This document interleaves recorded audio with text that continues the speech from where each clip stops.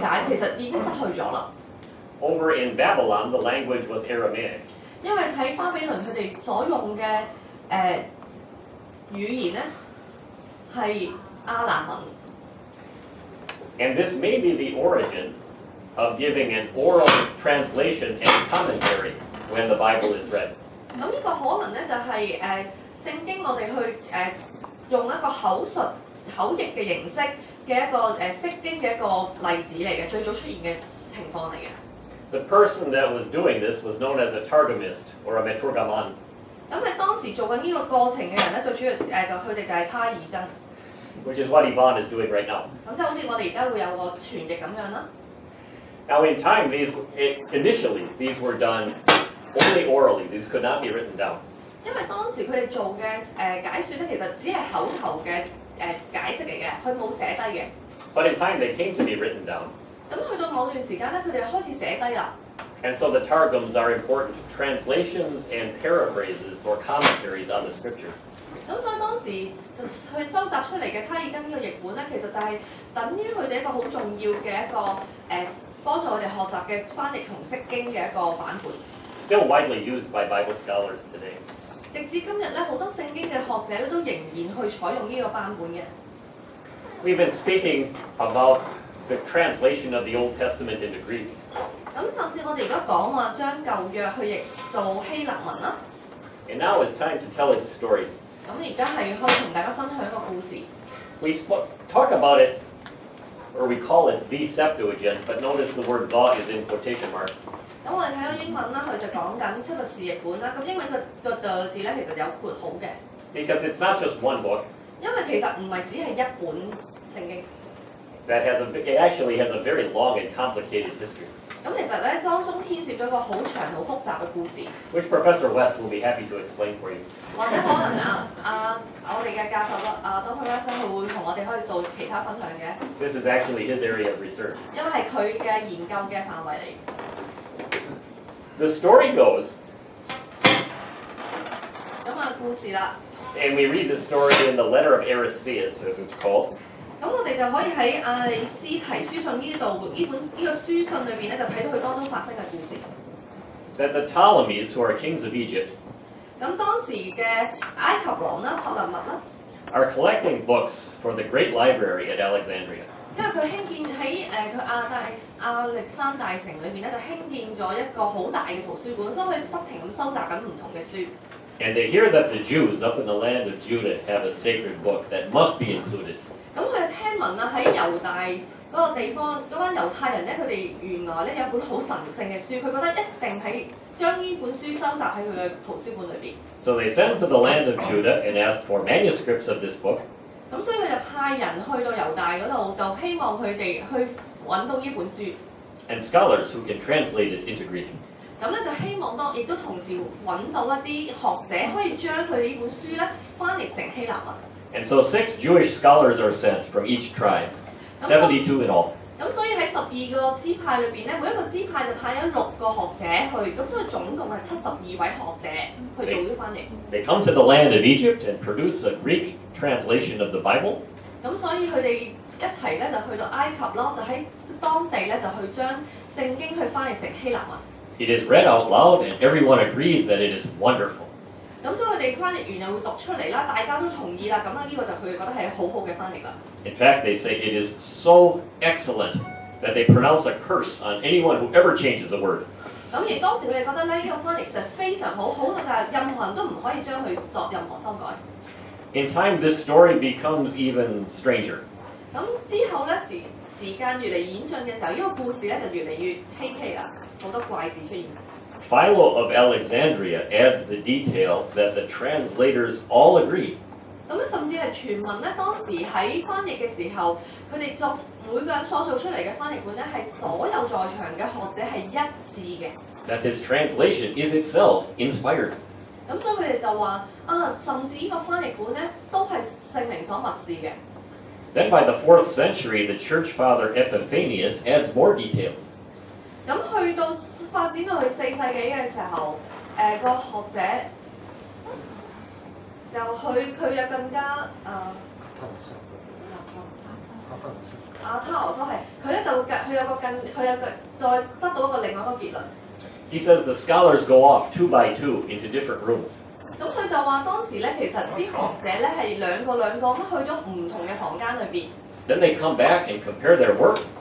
咁佢哋就話咧每個人喺自己房間做完出嚟之後咧，每個人去比較嘅時候咧 And they discover that everyone's translation was identical. 咁佢哋話所有人去做出嚟嘅翻譯咧係完全一致。Which is quite a ridiculous story. 咁其實呢個其實都係冇乜可能發生嘅故事嚟嘅。We don't believe any such thing is true. 咁我哋唔係好相信呢件事係真嘅。But it shows something important. 咁但係佢顯示咗一樣好重要嘅。Which is that people at that time were wrestling with this question. 即係話當時嘅人咧，其實都喺度掙扎緊呢個問題。Can a translation be the Word of God? 就係話翻譯究竟係唔係上帝嘅話語啦？ And their answer was different from ours. 咁但係佢哋嘅答案同我哋而家今日嘅答案唔一樣。Their answer was yes, because our translation is an inspired translation. 因為佢哋嘅答案佢話翻譯本係等同上帝話語，因為翻譯都係聖靈所默示、上帝所默示嘅。Now, one person very important in the history of the church who believed this story entirely was St. Augustine. 咁咧就係呢個故事咧，我哋喺聖經歷史裏邊咧，我哋有一個好重要嘅人物咧，佢係喺佢一生之中都相信呢個故事嘅咧，就係聖奧古斯丁。And St. Augustine was a great man, but I have one thing against him. 其實奧古斯丁佢係一個好偉大嘅人物，但我只有一樣嘢唔同意佢嘅。He loved the Septuagint so much 咁佢非常之中意七道士譯本。that he said learning Hebrew is a waste of time. 咁佢就話咧，所以你學希伯來文咧就係浪費時間。He said Greek is all you need. 你淨係需要希臘文就夠啦。Because he said if the Septuagint was good enough for the writers of the New Testament, it should be good enough for us. 咁佢就話，如果個七十士譯本去對新約嘅時代嘅作者都係足夠嘅話，其實對我哋嚟講已經足夠啦。In this, he was opposed by St. Jerome. 咁當時喺聖耶柔米啦，佢係個主教啦。And he is the area of Dr. Thompson's research. 咁佢咧就係我哋嘅唐建倫教授嘅研究範圍啦。Jerome said no, we need to go back to the Hebrew if we want to know what the original actually said. 咁耶柔米佢就話：如果當我哋要知道上帝所講 So in this 話語咧，我哋就要翻返去希伯來文。So in this respect, he is a very great man. 所以我就好尊重佢係一個好偉大嘅人物。Now, when he described his way of translating, 咁當我哋去形容佢所講嘅翻譯嘅時候咧 Jerome made this distinction, 咁佢對翻譯佢就有以下嘅見解， which he had probably already received from the classical author Cicero. 咁可能佢已經係當時佢呢個 Cicero, I can't help you with. I'm sorry. Yes, sorry, I haven't checked this Chinese thing. 係關於一個學者佢嘅理解。Jerome said, when you're a translator, you have 2 options. 咁你作為個譯者嘅時候咧，你有兩個嘅選擇。He said you can translate word for word or sense for sense. 你就係可以係逐字嘅直譯啦，或者係全意嘅翻譯。And he said, I chose to do the latter, to translate sense for sense. 咁佢就話佢哋就建議係一個意譯嘅。So the result would be a Bible people can understand. 咁所以咧個目標咧就係希望聖經嘅讀者係可以明白。In a way, this was unfortunate. 咁其實咧亦都有呢個嘅亦都有帶嚟一啲不幸。Because the truth is there are not only 2 ways to translate. 因為翻譯嘅唔係淨係得呢兩種方法。But the whole discussion about translating kind of got stuck here. 咁但係好多討論關於翻譯嘅討論咧，就若果就停留喺呢兩樣嘢嘅爭論上。And remained there for actually more than 1,000 years. 其實喺呢個層面上咧，爭論咗超過1000年。Jerome's translation, of course, became known as the Vulgate. 咁喺耶柔米佢嘅翻譯本咧，就係我哋都好熟悉嘅姆加大譯本啦。And in time, it was judged so superior by the Roman Catholic Church 咁亦都係喺羅馬天主教裏邊咧，係非常之承認嘅一個版本。that it became their authentic translation of the Bible. 就成為佢哋所公認嘅正統嘅聖經譯本啦。And the study of the Hebrew, Aramaic, and Greek original languages fell by the wayside for a while. It became de-emphasized. 咁所以當佢成為一個主流嘅譯本嘅時候咧，當時令到好長時間咧，有關於聖經原文即係讀希臘文啊、亞蘭文同希伯來文咧，就令好多人都擺埋一邊啦。Until the time of the Renaissance and then the Reformation. 咁直至到文藝復興時代同埋到宗教改革時代啦。And here we have opportunity to talk about Luther's great work of translating the Bible. 咁我哋就可以有機會去講一講關於馬丁路德喺佢從事聖經翻譯嘅一啲偉大嘅工作。That's actually the Wartburg Castle in Germany. 咁呢一個就係威丁堡嘅華丁堡嘅個城堡啦，喺德國嘅。Which you can still visit this day. 咁其實而家你仲可以去個地方去參觀嘅。And this is where Luther did his initial work of Bible translating. 咁呢係馬丁路德佢淨係喺呢個城堡裏邊咧開始佢嘅翻譯工作。The New Testament began in 1521. 咁佢翻譯新約咧就1521年開始啦。And the rest of the Bible followed later. 咁係整本聖經咧就會係之後啲嘅時代完成嘅。But Luther kept revising his Bible translation almost until the day of his death.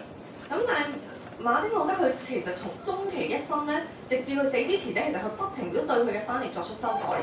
And a lot of it he was never entirely happy with. 但係其實佢可以講話，佢一直都唔係非常之滿意嘅。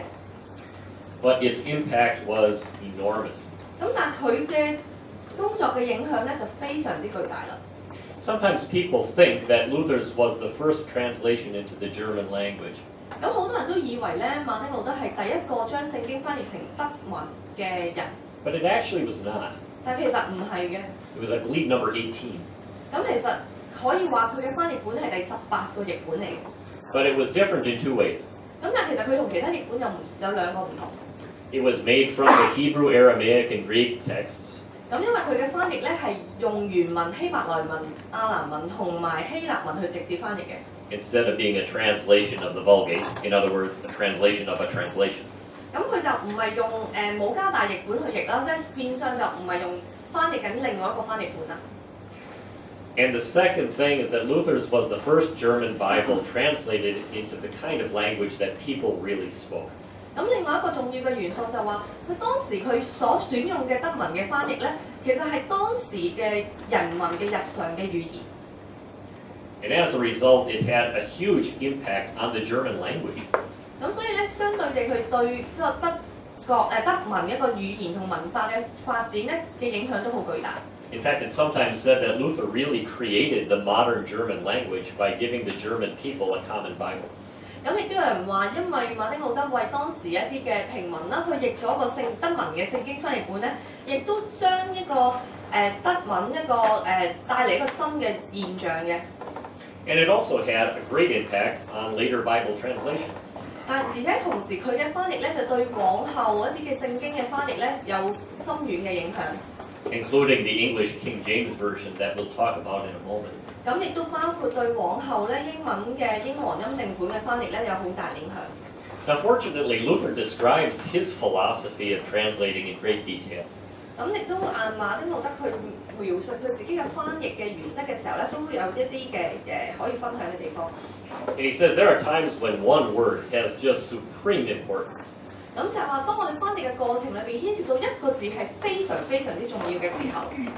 And at those times, he said, I proceeded in a very literal way. 咁佢就會係用好字面上係逐字去直譯出嚟嘅。He said the rest of the time, this was my job. 佢話大部分我哋就都係要咁樣去做。He said he studied the original texts until he knew what they meant. 因為佢話我要去研讀去原文所講嘅，直至到我明白。And then he put them aside. 跟住佢就放埋喺邊啦。And said, how would a German person say this? 跟住就諗一諗，究竟德國人佢哋會點樣去講呢句説話咧？ And he asked people on the farms and in the street. 咁佢就去到農地上啦，甚至喺街上去問人啦。For instance, when he was translating the book of Leviticus, 咁當佢去譯利未記嘅時候， he got to the part that describes the animal sacrifices. 咁佢就去到一部分咧係講關於動物獻祭嘅過程。So to get the language just right, he went to the butcher shop. 咁佢因為佢想用一個啱嘅語言咧，佢甚至去到賣肉嘅地方。And he watched a butcher cut up a cow. 咁佢就睇到個肉商啊，將點樣將個牛去分解。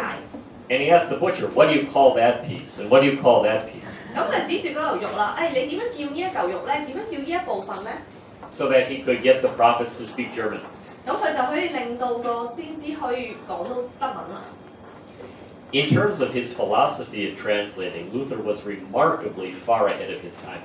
咁如果我哋睇馬丁路德佢嘅翻譯佢嘅原理咧，其實喺佢當時生活嘅年代咧係非常之超前嘅。 And as I mentioned, he had an impact also on Bibles in English. 咁我正話都講過啦，佢嘅翻譯咧都影響咗英文聖經嘅翻譯。 Although not so much on the philosophy of translating used by the greatest of them all, the King James Version. 咁但係其實佢嗰、個對於英皇欽定本佢裏邊佢嗰啲嘅佢翻譯嘅哲學咧，其實就唔係好影響嘅。 We won't tell the story of this one in detail, but there are some things we should mention about it. 咁我就唔會好仔細咁分享呢部分啦，不過有啲好重要嘅嘢想俾你知。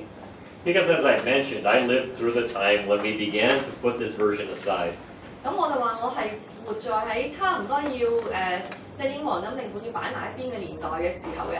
And we listened to many people offer strong opinions about the virtues of this Bible. 咁當時好多我哋會聽到好多人堅持佢哋要用呢個版本。 Sometimes these opinions were not based on fact. 咁有時佢哋所唔同嘅爭拗咧，其實都唔係基於事實嘅。 For instance, this Bible translation was published in 1611. 咁英皇欽定本咧，其實喺1611年係出版。 So people say, well, that must have been how they talked. 咁所以佢哋就話，咁當時一定係當時嘅人嘅交談方式嘅。 Actually, the language of the King James Version was already out of date in 1611. 但其實當英皇欽定本喺1611年出版嘅時候咧，佢所引用嘅語言文法咧，其實已經係過時㗎啦。 Because the translators said, after all, the Bible is an old book, 因為當時嘅譯者就話，因為聖經係本好老舊嘅書啊嘛， so we should make it sound old. 所以我哋應該用啲更加同樣感覺好老舊嘅啲語言咧，去表達佢出嚟。 This was something you heard very often. 咁呢個可能你成日都聽到嘅個字。 The second person pronoun in the King James Version is often thee and thou. 咁就係成日見聽到嘅 thee 同 thou 呢個字啦。 And people say, I like that, 咁有啲人話：我中意嘅， because that is dignified language. 因為呢啲係一個好優雅嘅文字， It shows respect and politeness. 就係話俾你聽係一個表示你嘅對佢嘅尊重。 This is the way we should speak about God. 所以當我哋稱呼上帝嘅時候，我哋應該用啲咁尊重嘅文字。 The truth is exactly the opposite. 咁但係真相就啱相反。 At this time, the reverent or polite form was you. 喺嗰個年代，佢禮貌同尊重嘅形式應該係用你 you 呢個字嘅。 And thou was the form that you used to talk to your children or to your friends. 咁但係 thou 呢個字咧，就其實係當你同你家人啊、細路仔啊對話嘅時候先會用。 But the important thing is that people associated this language with the Bible. 咁但係得意就係當佢哋睇聖經嘅時候咧，佢就會有呢個咁嘅觀感。 And they got it into their minds that this is how the Bible should sound. 就可能係來自佢哋對聖經，佢覺得聖經係應該係咁樣去表達嘅。 Then you often heard this remark. 咁你都可能聽過有人咁樣去評論啦。 I remember one gentleman who said, I just don't like change. 咁我哋都聽過有人講話，我就係唔中意改變啊！ And I want a Bible that has always been the same. 我就需要一本聖經係一直都一樣嘅。 Truth is, the King James has been changing constantly. 咁但係個真相就係其實英皇欽定本其實不停作出唔同嘅修訂嘅。 But in the experience of many people, it has been frozen in time, you could say. 咁我哋可以講話，其實好多人佢只係停留喺某個階段啦。 Here are some reasons why change has been necessary. 咁我哋有啲舉一啲例，點解啲改變係必要嘅啦？ This is the story of Rahab the prostitute. 咁呢個係關於聯合佢嗰個故事嘅。 And when the people of Jericho come looking for the Israelite spies, 咁當耶利哥嘅人佢嚟揾緊以色列嘅探子嘅時候， this is what she says. 咁呢就係當時佢講嘅。 Ask a person who speaks English every day what whist and what mean, and they will have no idea. 咁如果你問一個用講英文嘅人，你問佢 which 同埋 what 係咩意思咧？其實佢哋可能都係識解。 This is from an Old English verb, to wit, which means to know. 咁係一個好古腦嘅英文動詞啦。咁 which 呢個字即係話你知道嘅意思。 And it's nice to say, I wished not whence they were, whither the men went, I watched not, but nobody talks that way anymore. 咁但係其實如果你英文咁樣講，其實冇人再係用咁樣嘅説話方式啦。This is one of my personal favorites. 呢個係其中一個我好中意嘅一個例子。In the King James Version, he says, first of all, you should lay apart your filthiness. 咁佢喺個英文譯本就話你要脫去一切你嘅污穢啦。In English today, we don't lay things apart anymore, 咁但係今日我哋唔會用英文字，唔會用 apart 呢個字啦。but you should put aside any superfluity of naughtiness. 咁同埋佢話你要將個盈餘嘅邪惡呢個要即係亦都擺埋一邊啦。Now, we still use this word naughty, 咁我哋都會英文都會仲用呢個字嘅。 but naughty is when your child misbehaves. 咁因為我哋英文 naughty 呢個字其實係形容我哋啲細路仔頑皮嘅意思嘛。Naughtiness at this time meant evil. 咁但係喺當年咧嗰個時代咧 naughty 呢個字咧頑皮其實唔係解頑皮，係解邪惡嘅。 There are many similar examples. 咁其實好多類似咁嘅例子。 Now, what is the point we're trying to make? 咁係咪我哋想咁講咧？ Are we saying this was a bad translation? 咁可唔可以話呢個係一個好差嘅翻譯咧？ Not at all. 其實又唔係喎。 It was a very good translation. 其實英文音修訂本咧，其實都係一個好好嘅翻譯本嚟嘅。 But was is the important word. 但係 was 啊，睇你都係過去式啊。 It no longer serves God's people very well. 因為喺現今咧，未必係可以達成到服侍上帝嘅子民嘅一個目標啦。 But it is an important fact of English Bibles. 咁亦都，但係喺英文嘅聖經嘅翻譯嚟講咧，係一個好重要嘅情況。 And so it has had a very large effect on all Bible translations since. 咁因為英國欽定本咧係對英文聖經翻譯咧係有巨大影響。 One, the New King James is a very slight update to its language. 咁有個新嘅修訂本咧，咁所以佢用咗嘅語言係比較即係現代啲啦。 There have been more thorough updates, but they still retain most of the King James features. 咁佢其實一路你見到唔同嘅版本出現嘅，其實佢都保留咗英文欽定本佢本身一啲嘅特色喺度。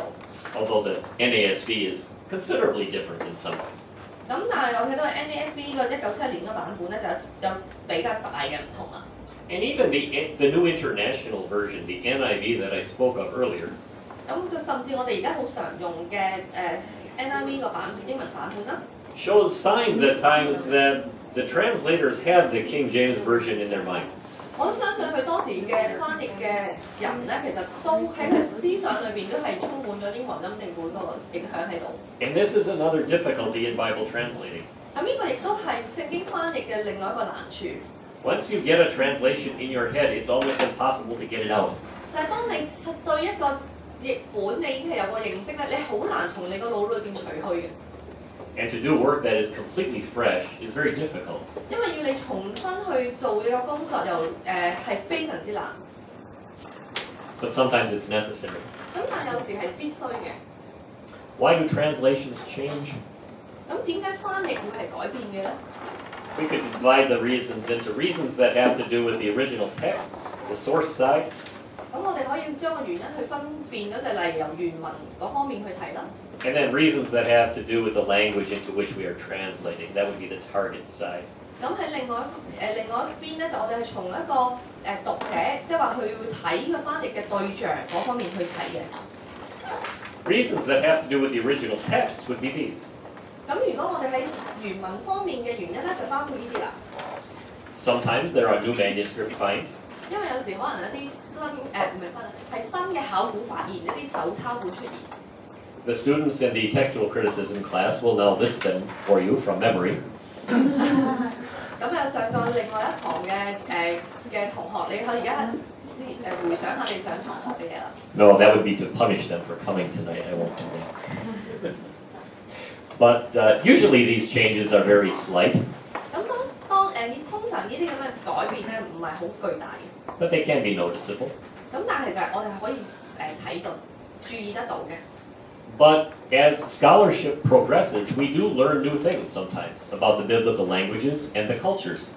因為當啲學者去繼續去研究嘅時候咧，我哋會對聖經當時年代嘅語言啦，同埋文化上咧會增加唔同嘅形式。But changes for these reasons are usually less significant or noticeable. 咁喺呢個原因嘅影響下咧，其實好多時我哋唔係咁容易發現到佢嘅改變。Than reasons that have to do with the language into which we are translating. 咁所以有時我哋會係關於就係我哋要去翻譯嗰個語言啊。Once we have figured out what it says, 咁當我哋知道佢嘅意思係乜嘢， then we have to think carefully about how do we have to say it in our language. 咁我哋就要諗一諗，究竟我要點樣去用我嘅語言去表達呢個意思出嚟啦。And that is so you don't do things like this. 所以你就唔會咁樣譯呢個字啦。This is a road sign on 呢 a 個係 highway. 一個路牌嚟嘅。 What is the problem here? 有咩問題咧？個路牌？ Invisibility is when I suddenly disappear and you can't see me. 因為英文字 invisibility 嘅字就係話我突然間唔見咗，你睇唔到我。It doesn't mean that I can't see you 咁唔係話我睇唔到前邊嘅你， or that I can't see to drive. 咁亦都唔代表我睇唔到前面我要揸車嘅路。 Would you enjoy some lemon tea called a break on the desk? 你想唔想飲一杯紅茶係話喺你嘅台 break on the desk 就係咁啊？ The problem is it sounds like you're supposed to take the tea and do this. 因為個英文嘅譯法咧就好似你揸住杯茶打落張台咁樣啦。 Or this sign has these directions to find the toilet. 呢個就係一個指示牌，話俾你聽點樣去揾個洗手間嘅。 The person meant to say to go back where you came from. 咁就其實咧，佢呢個講到就話你應該去翻你嚟嘅原路。 But in English, to go backwards is to do this. 咁但係英文嘅 backwards 一個字咧，就係你向後行。 I don't think it's a good idea to walk toward the toilet that way. 咁我相信你到後行去揾洗手間唔係一個好聰明嘅方法。 Here is the point. 咁呢個就係一個重點啦。 All languages have profound differences in their structures. 因為所有嘅語言咧喺個結構上都有所差異。 And if you, as a translator, you are simply going to maintain the structures of the original language in the translation, 咁所以如果你翻譯嘅過程，你將個聖經原文嗰個結構咧係原本咁帶到去你嘅翻譯當中嘅話， the best possible result is that you will sound really strange. 咁最可能出現嘅結果就係你所譯出嚟嘅嘢咧就好怪。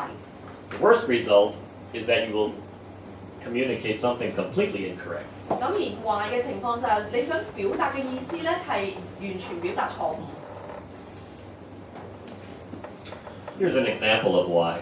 咁呢個就係另外一個例子解釋點解啦。 This has to do with the meanings of words. 咁我哋就因為要睇一個字嘅意思。 Very common word in the Greek New Testament. 呢個字就係一個新約希臘文非常之常見嘅字。 Parakaleo. When you look up this word in a dictionary, 咁當你查希臘文嘅字典嘅時候咧，睇呢個字點解咧？ if it's a good Greek dictionary, it will list these meanings. 咁如果你用嗰本字典好啲咧，佢就會列出晒咁多嘅解釋啦。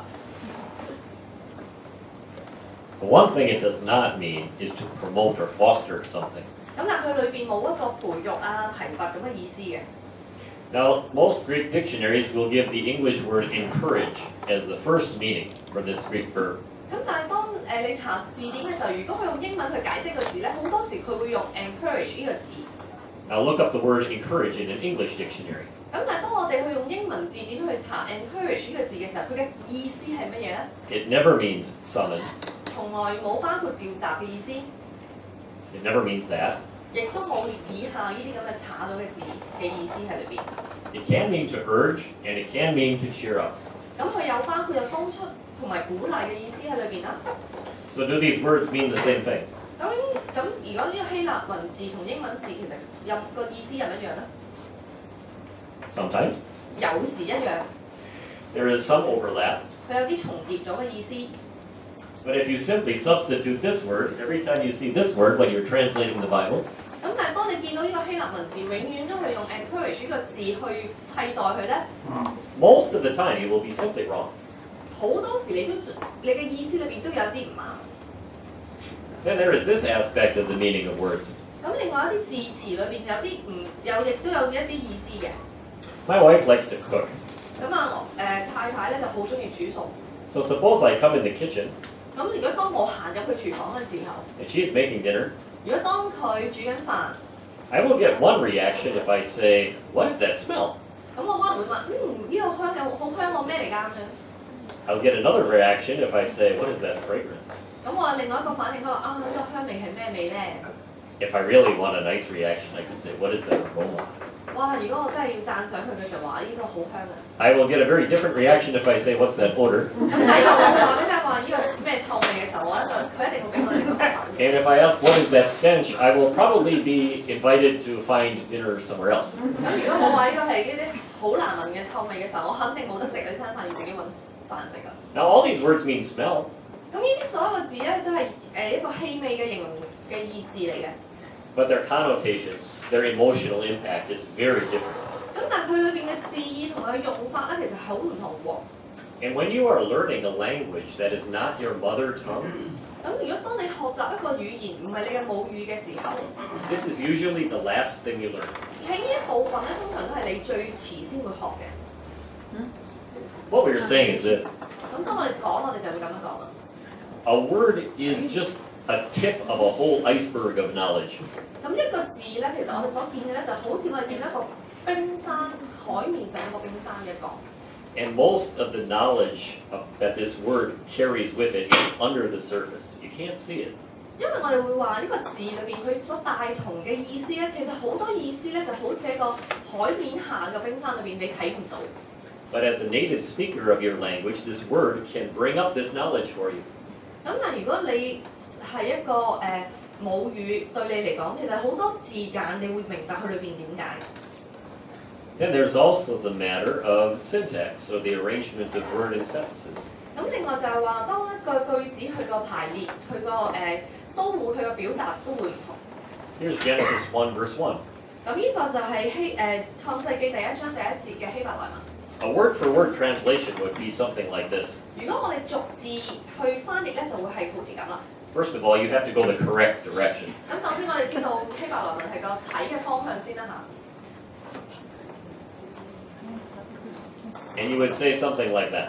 咁你就會見到個字面直譯嘅句子就會咁樣出現。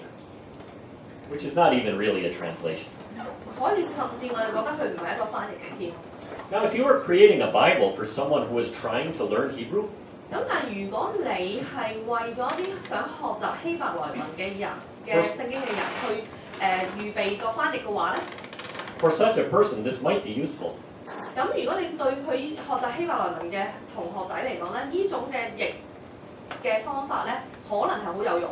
But for almost anybody else, it would be useless. 咁但係對我哋嚟講咧，其實如果咁嘅字嘅結構、句子嘅結構，其實對我哋嚟講係冇乜用。 Here's John 3:16. 咁呢一個就係約翰福音3章16節。 And there's a literal translation of it. 呢個就係逐字嘅字譯嘅排列出嚟啦。 Good luck understanding that. 咁如果你連咁樣都睇得明，咁你真係好叻啦。 So the same thing would be true. 咁所以係Maybe useful for Greek language learning, but not for much else.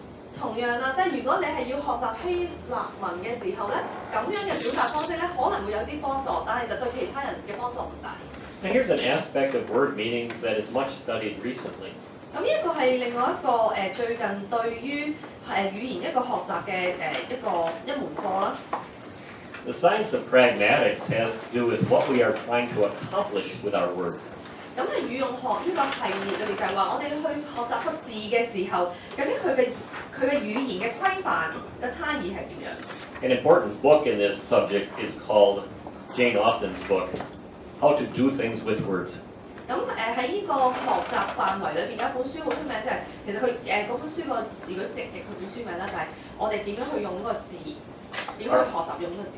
The point is that our words do not simply carry information. 就係話我哋嘅其實文字咧，唔單止係帶嚟有意思嘅， They actually do things. 而且係有作用嘅。 For instance, if I say to my translator, "Thank you," 咁例如佢講一句多謝， I just thanked her. 咁就表示謝意啦。 That wasn't just information, I actually did what I said. 呢個唔係一個淨係想話俾你聽個信息，而係裏邊係一個行動上嘅意思喺裏邊。 Or what about in a wedding ceremony?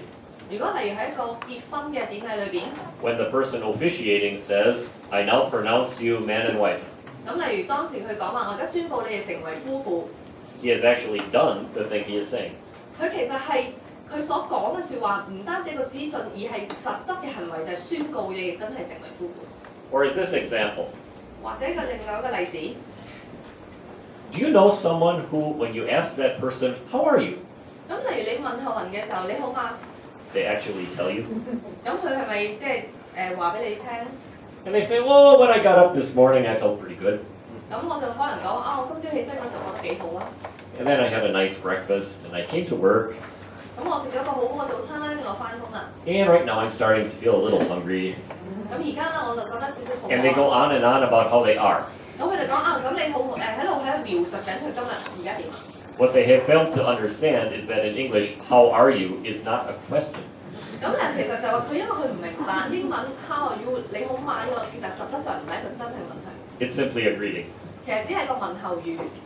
Now, if I'm in the hospital and you come to visit me 咁但係如果當我喺醫院你嚟探望我嘅時候， and you say, Dr. Cherney, how are you? 咁如果你話啊陳博士你點啊？ Now I might tell you, 咁我嗰時我就會話俾你聽我感覺啦， because the purpose for the words is derived from the situation. 因為喺個語言上嘅文字其實喺唔同嘅情況係有唔同嘅用意， This gets even more complicated. 有時仲加複雜添。 If I come to your house 如果我去你屋企， and you ask me if I want a drink, 如果我問你問我係咪需要一杯嘢飲， and I say thank you, 如果我講多謝， and that's all I say, 我淨係講多謝兩個字啫。 do I want the drink or don't I? 咁我想唔想飲嘢咧？ People always disagree about this in English 就算英文問呢個字咧，其實好多人都有唔同嘅意見嘅， because I think in English the answer varies. 因為我都相信係就算用英文去問呢個字咧，都問呢個情況咧都會有唔同嘅反應。 I used to be a missionary in Brazil, 咁我曾經去過巴西去做即係宣教士啦。 and in Portuguese, if I say thank you and that's all I say,